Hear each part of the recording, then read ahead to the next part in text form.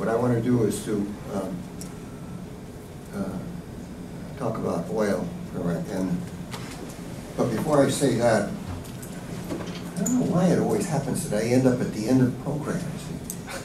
My fundamental rule is never get in the way of student interest in food. So, well, anyway, what I'd like to do is to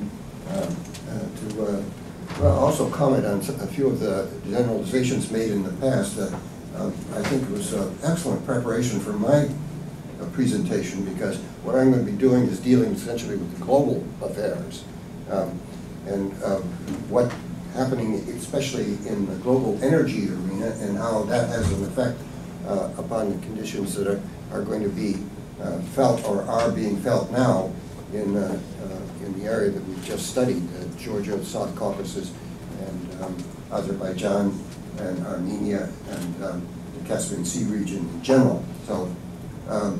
So, before I go into this in some detail, because it's going to get somewhat boring at times with all these pipelines and so on and so forth, I have to tell you something about my background.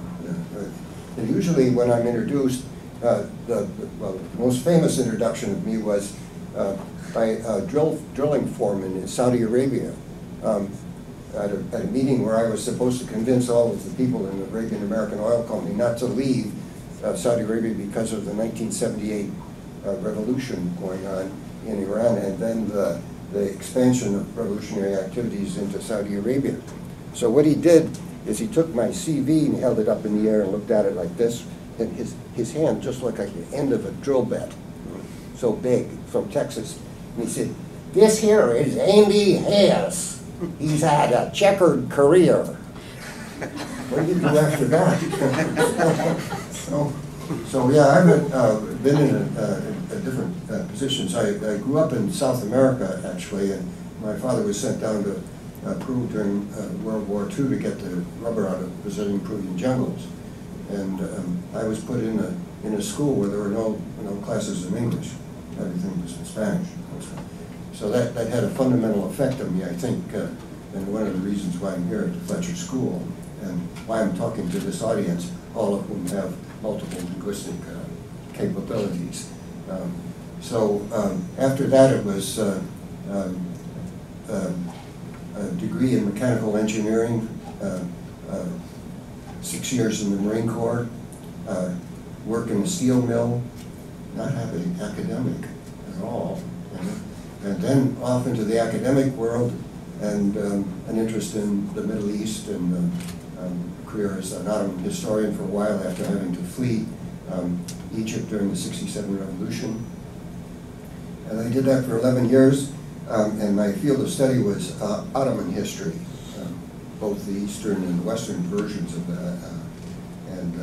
Then after the Ottoman history experience, I got fed up with the academic world, and I went to work for the Arabian American Oil Company. I was the manager of the gas program when it was established in Saudi Arabia from 1978 up into '83 when I left, and I came to Fletcher School, and they hired me to teach Southwest Asia.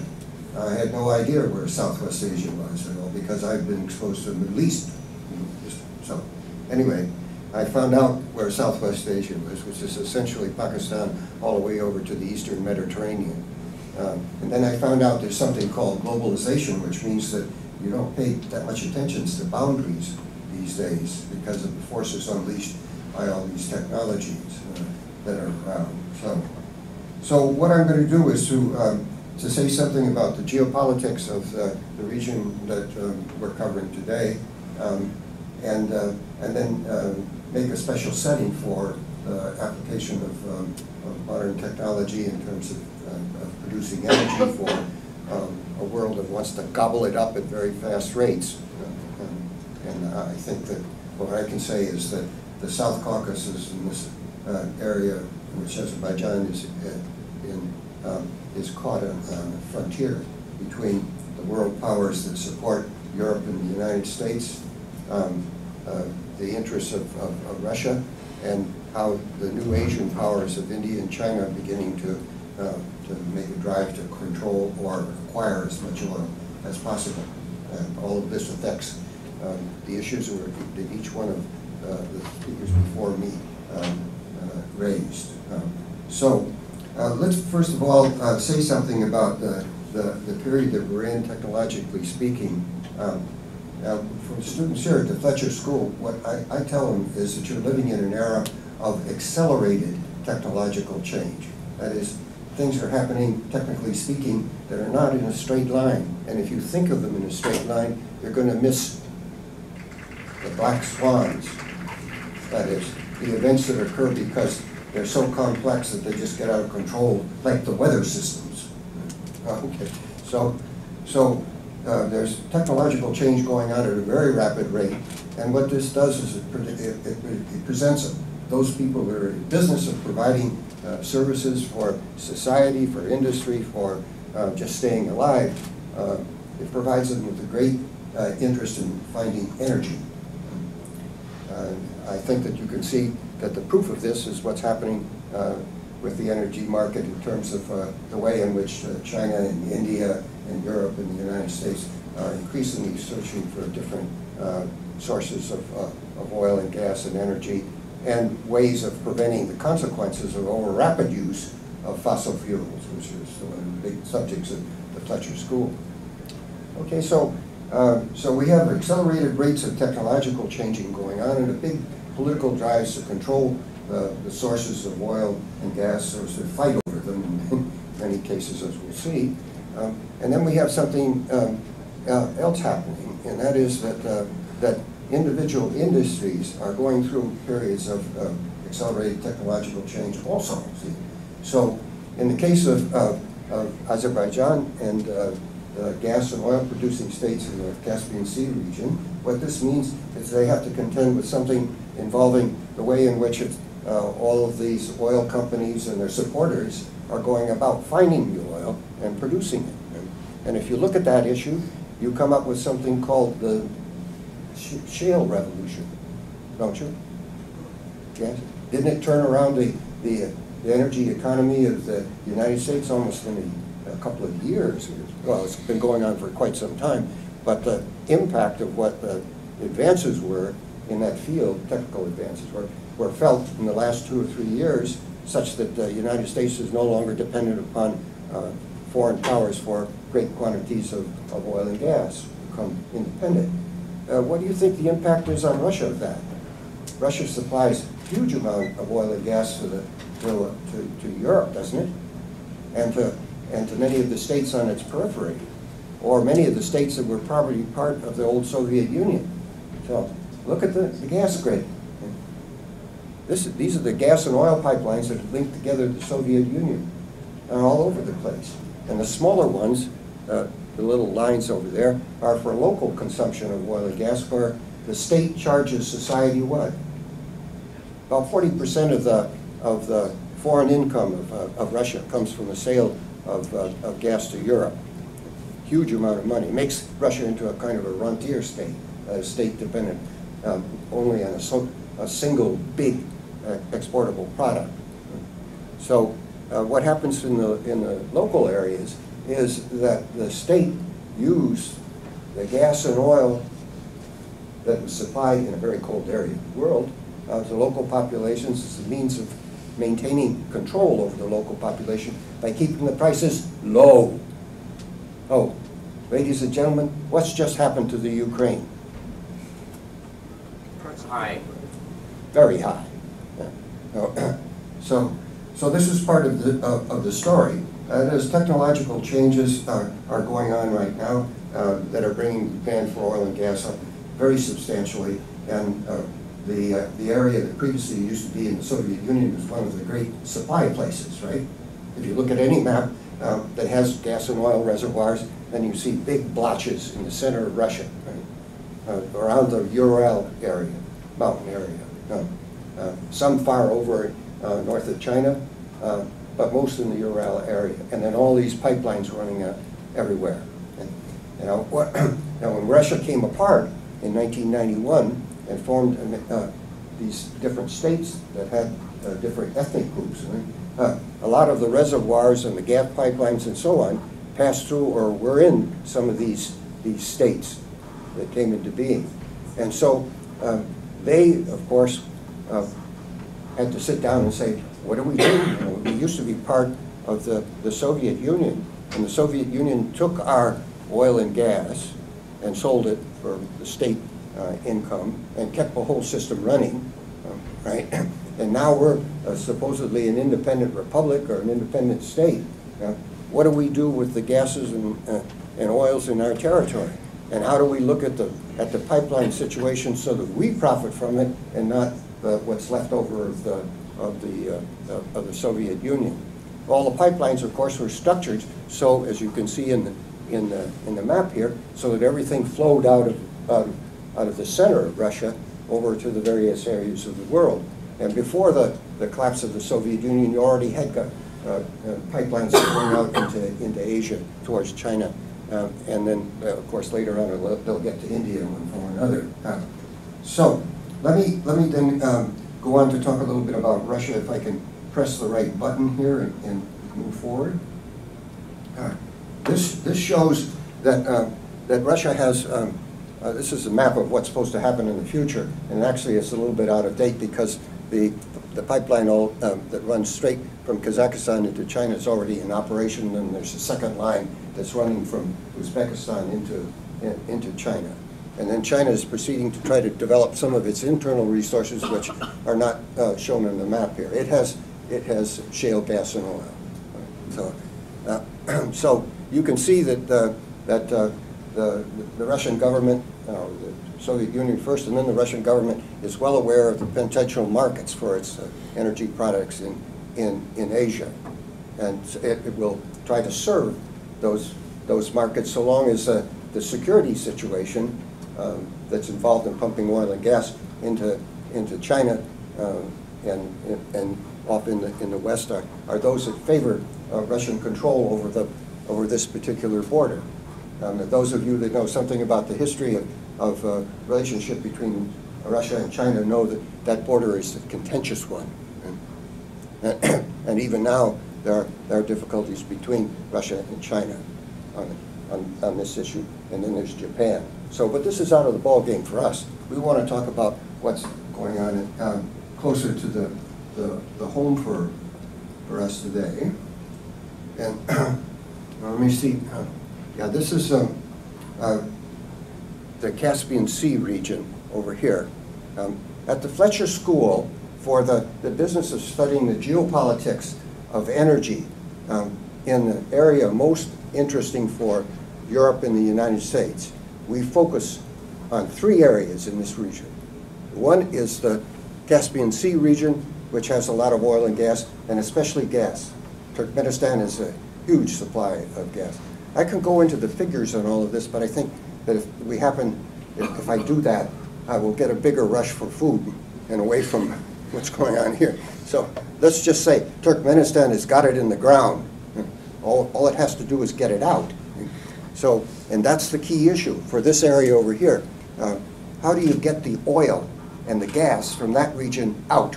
And if you're sitting in Moscow, or better, if you're head of Gazprom, what you want to have happen is that none of the oil and gas from the center of this region goes out without their control over it. No, so Turkmenistan is over here, and if it wanted to, if it had the ability to, if the politics are right, he could take its gas and put it into a pipeline underneath the sea to Baku, and then it would go up to Europe. Would the Russians be happy with that? They wouldn't, because probably that pipeline would not go through any Russian territory. And then the rest of these states down here are not part of the Russian complex. So they purchase the oil and gas, the money goes to them and not to Russia. Now remember, Russia is a state that has a 40% income from the outside in on the basis of oil and gas. And so if it starts to lose a big percentage of that, then the ability of the state to function effectively goes down. Right? So if the United States wants to make sure that Russia does what it wants to do. It would be interested somehow, I would think, in making sure that some of the states in this region that have oil and gas are able to get it out without going through Russian territory, right? And that's exactly what happened with Azerbaijan. And President Aliyev was really on the ball in realizing what to do when the Soviet Union collapsed and when he faced the business of trying to create a modern state in this area of the world. And then what happened next was then the signature of policies bringing to being a pipeline that ran from Baku over into the Mediterranean and not through Russian territory. And I guarantee you the rest of the states in this region, including Kazakhstan, that's very friendly with Russia, supposedly at this stage, would very much like to have an opportunity to get out of the center of this area with its oil and gas. And correspondingly, it's probably going to probably take every effort they have in their back pocket to do this against the interests of Russia. So this is sort of the general outline of what we're going to follow in terms of the way we're going to move things closer to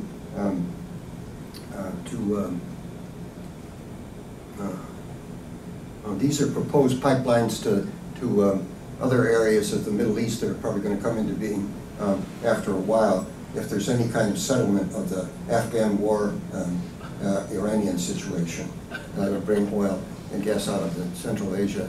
And this is another map of developments that are taking place in the Eastern Mediterranean area, where Israel now has a booming business in the exploration of offshore gas fields, and they're moving the gas into arrangement would probably take it to Turkey, either offshore or on land.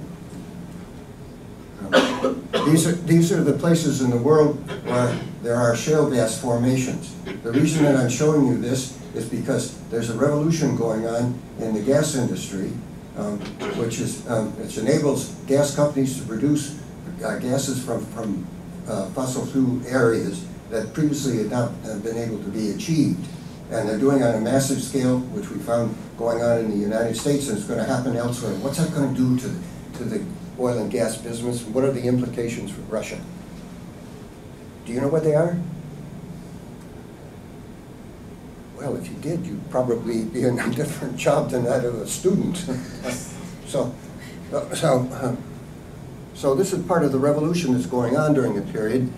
These are pirate attacks, and then this is the South China Sea, which is going to become a contentious space, already is really, because most of the oil moving from some of the states from the north inside Russia, or moving from the Gulf, go through this South China Sea channel and then up to China.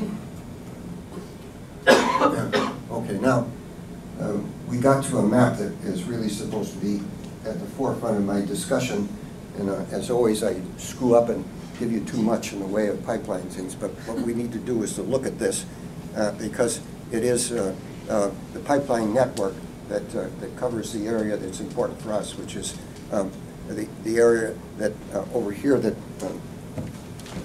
includes Armenia and the Georgian region over there.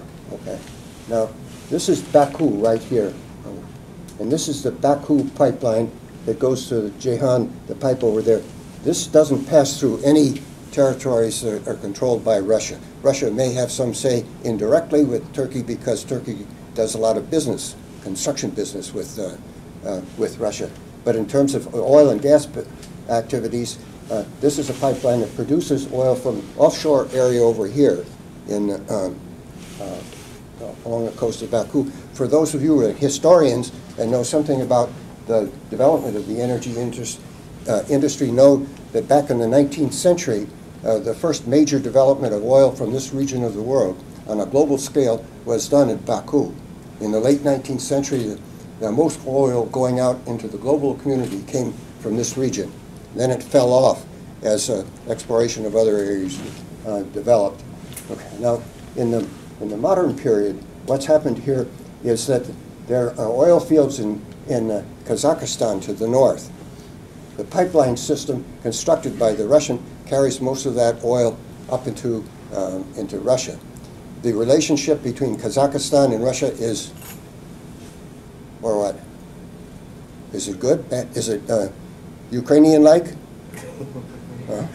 Pre-Ukraine. Well, I think yeah, he has to be careful. All right. So what's happening up here is that the oil produced by Kazakhstan is sent in part to Russia, keeping the old business going, and then they take a little bit, and then a little bit more, and they put it in tankers, and they ship it down and pump it out through the Baku-Jihan pipeline. What's the future? And the other thing that is interesting about this involvement, and we know that more tankers are coming into being. In fact, they're already under purchase at this stage of the game. So there is definitely a move on the part of Kazakhstan to send a lot of its energy or its oil or gas out through the Baku-Jihan pipeline. The next thing that we want to talk about is gas. What can you do with gas? Can you put it on a tanker? Yeah, you can. You liquefy it, right? But it's an expensive business, right? And then you have to deliver it to some place that has a system that can regasify it and send it through into various plants and homes and so on. Right? So you have to have special arrangements at the energy production, and another special arrangement when it's to be consumed. So a little bit more expensive. But what do you know about technical systems after they're invented? So the first of the liquefied natural gas systems that were really important in the world were developed in the Gulf area by Qatar. Right? Okay. So what the problem is for gas being produced in the north, and there are various fields there that are quite productive, the Tengiz and Kashagan fields and so on. What they're thinking about is running a pipeline down either across in this direction over here, or along the shore, and then over in this direction to Baku. And then you'll have in Baku an oil pipeline, and then next to it a gas line called looping. And the gas line is, as it appears here in the map, takes it up into Turkey, and then later on it'll go up into the Balkans.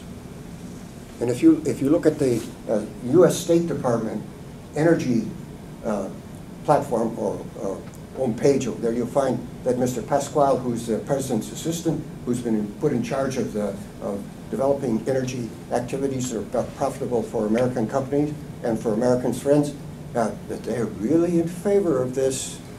They want the pipeline, the gas pipeline, to go not into Russia, but through Turkey, north across into Greece, maybe over to Italy, and then up through the Balkans into Romania and Bulgaria. And this is called, in various terms, the South Stream system. And correspondingly, the Russians reacted. And the Russians have the South Stream system, which is a pipeline that is supposed to cross the Black Sea from the Russian territories, which you can see it up there in the north, and it goes into the Ukraine or into Bulgaria, and then goes up into Europe. And that project is actually under construction, and it's huge. It's a $60 billion arrangement. So Turkmenistan is a state that interests us because it's about, what, 600 miles between Turkmenistan and Baku, the coastline there? 200 miles. 200 miles. Well, you're talking about the distance on the water, yeah. But between the fields, there is need for build 60-kilometer interconnector. That's it. Okay, all right. So what's the problem? Turkmenistan has huge supplies of gas, huge, and they're located in the eastern portion of the country, but that's not a problem in getting them moved. What happened is that the way of getting the gas out of Turkmenistan field is concerned was that there would be a pipeline that would go underneath the Caspian Sea and then come up at Baku and then go through the gas line that leads into Turkey and up. These are all problems that are on our book. They're people that have engineered them. There's some investment and some activities, but there's a difficulty with crossing through the Caspian Sea. And I notice some of you are nodding your heads. They've been exposed to the legal arrangements. See, is the Caspian Sea? Is it a lake, or is it a sea? If it's a lake, there's one set of international legal regulations. If it's a sea, there's another one. And so what the Azeris and the Turkmenistan, people in Turkmenistan, they don't give a damn about this. They just want to put the gas through. See? And so Russia responds, and along with Russia, so does Iran. But you can't do that because we haven't settled the whole international legal business about the status of the Caspian Sea. And then when everybody started grumbling about that and wanted to have the things happen so that everybody would develop well in this region of the world, what happened next was, you can't do it, said the Russians, because it would violate the laws, the international laws against pollutions of lakes. So where are we about international legal issues? There was a comparative argument made here too about a little while ago about the difference between the Crimea and this region of the world. I think we find that the Russians are serving their national interests there, as they think they're serving their national interests in terms of what's happening in Crimea.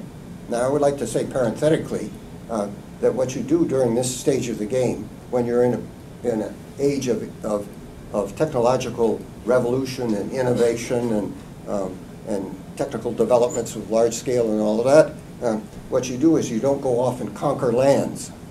That's old imperial activity.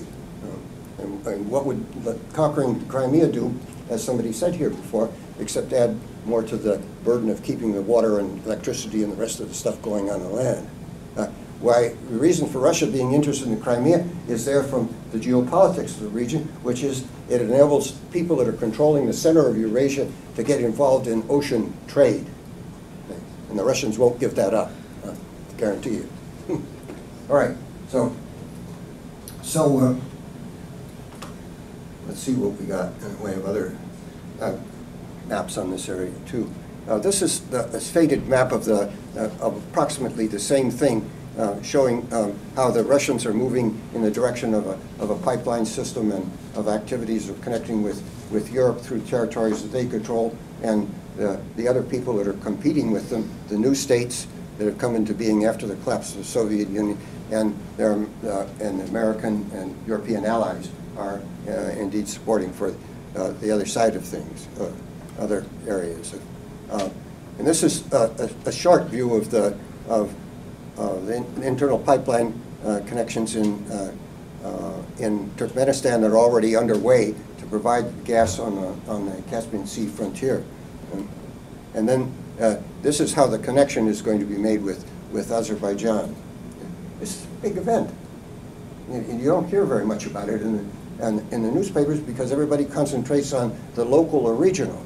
And when we live in an era that's global, right? And if the global economy starts to flop, everyone's going to go down. So if the United States is independent of foreign oil and gas, it's not independent of the implications of a declining global economy. So it has an interest in these things happening in a way that doesn't involve war. All right.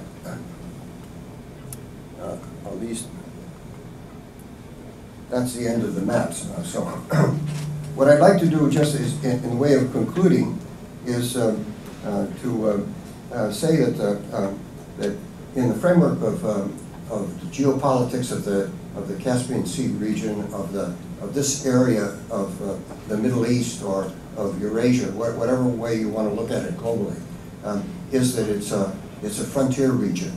It's a region where states stop, or that for one reason or another, In the case of the past, those of you who read classical history know that the Greeks could never really get over there and conquer the Persians.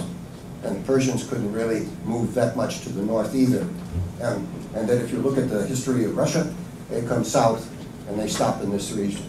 So it's an area that when the great empires aren't moving around and fighting each other, has some sort of peace, and the internal development is segmented because of the geography of the region.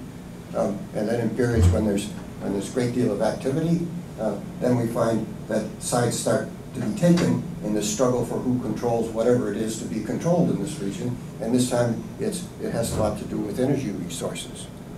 And so that's what all of us have to play in trying to understand the politics of the region. And so I will conclude with, where's Brian? He's left? He had to leave, yeah. Right. Well, it was interesting. I went to Iraq in 2007 to establish some training programs for the Kurds in Erbil, and we started to do that, and we were invited then down to Baghdad to stay in the Rashid Hotel because they wanted the same thing. And so we went down to the Rashid Hotel, and we noticed that the front of the Rashid Hotel is full of bullet holes. And up to about the 5th floor, you have 3/4-inch plywood over the windows. And the first thing they tell you when you check in is keep those black curtains closed. And so you know what's going on.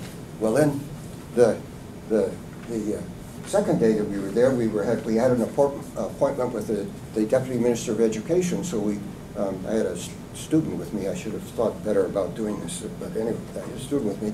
We walked down to the front of the hotel and walked out into the front gate, and all of a sudden, bop, bop, bop, bop, bop, bop, bop. Oh, I have heard that before. This is a .30 caliber machine gun, or the Russian equivalent of it, breaking the front portion of the garden of the Rashid Hotel. So we rushed back in. Then about 3 minutes later, there's a black helicopter with no markings on that flies over and sprays the area in front of the hotel, and everything quiets down. Then we run downstairs to see what's going on, and all of a sudden there are a huge number of soldiers in camouflage gear with their rifles and everything coming out of the hotel from the floors. I think they were on the 14th floor and up. And they were speaking Spanish. So I broke out my Spanish, and I said, who are you and where are you from? And they said, we're from Peru. That's where I grew up. And I said, well, what are you doing here? And they said, the pay is good. I will conclude on that.